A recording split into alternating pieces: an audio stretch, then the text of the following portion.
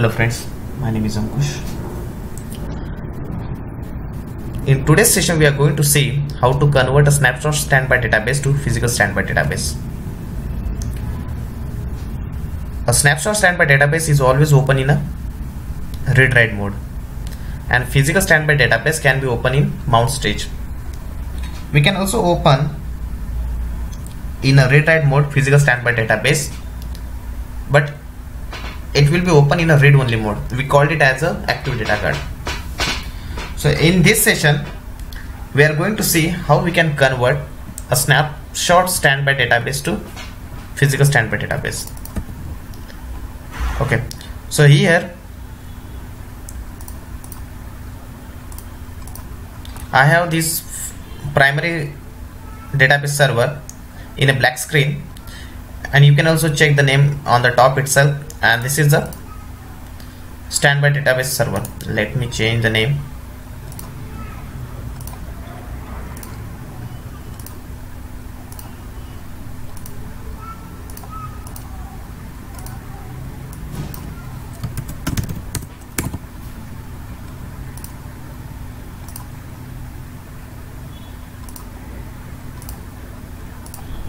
Okay, so now it's fine.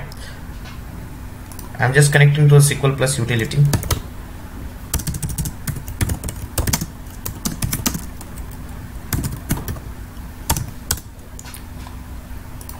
Doing the same thing on physical standby database. Let me check the database status.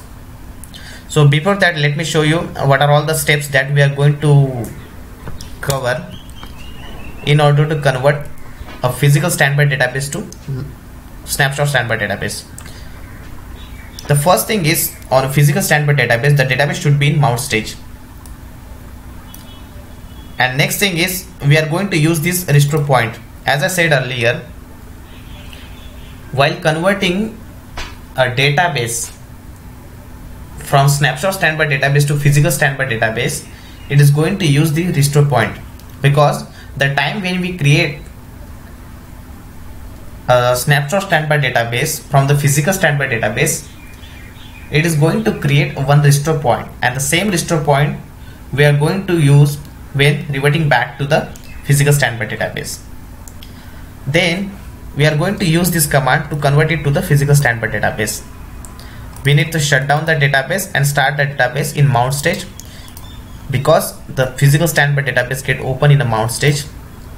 And at last we are going to start the MRP process to apply the archive logs.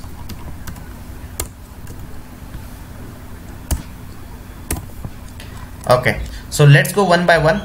First we are going to check the status on both primary and standby database. Here the primary database name is prime, and currently it is up and running. You can check the database role here itself. Let's check the same thing on standby database. This is the name, and currently this is a snapshot standby database. We are going to change this role from snapshot standby database to physical standby database. So the first thing is, the database should be in mount stage. Let's shut down the database.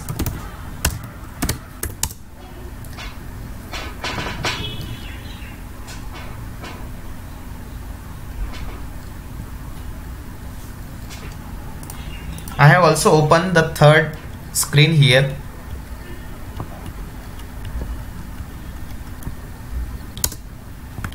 Which is checking the alert log for the snapshot standby database.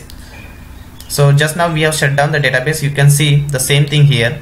Archive shutdown avoided, shutting down the archive process, alter database dismount. Okay, so it's a good practice to check the alert log file when you are doing any kind of the operation.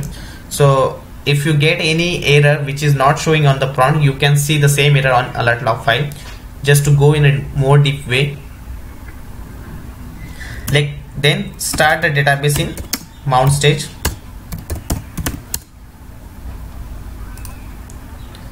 Once it is done, then we are going to check the flashback restore point. See here, Instance shutdowns complete. Now it will start the database in mount stage. Okay, so it's working.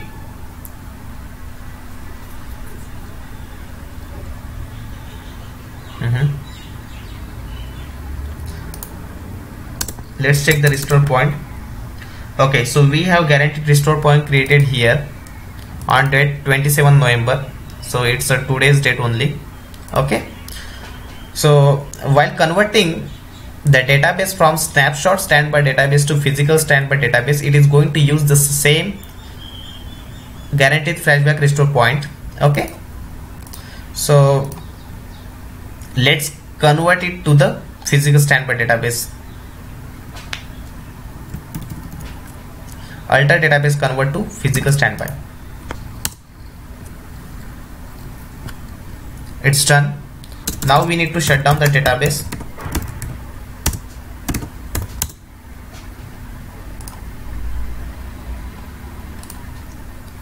Let us check the alert log and start the database in mount stage. Startup. We are going to start the database in now no mount stage first, and then we will start the database in mount stage.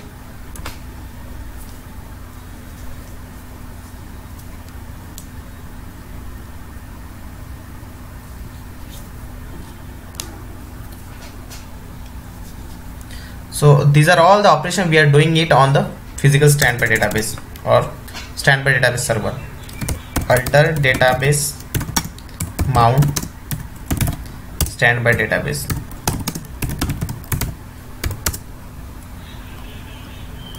Once it is done, we need to start the MIP process.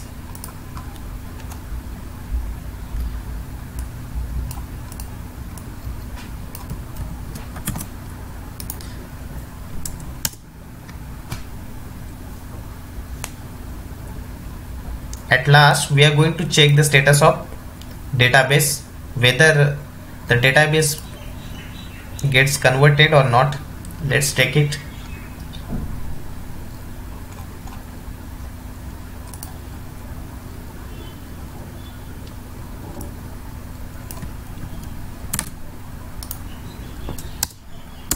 See here, the database name is yesterday and currently it is a physical standby database.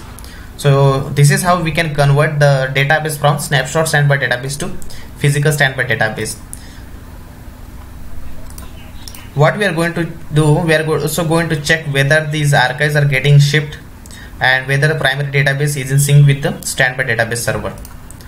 Let's check it. I just kept this queries handy with me because every time I don't need to write the same query again and again. So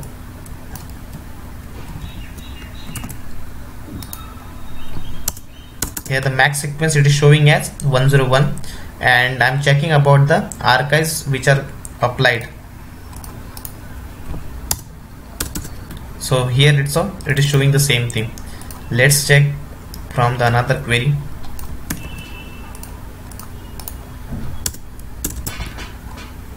So 111 is there and standby. See here, these archives are getting applied here, 109, 111, everything. Okay, so this is how we can convert the database from snapshot standby database to physical standby database. If you have any queries, you can write mail to me. Thank you so much for watching this video. Bye bye for the day.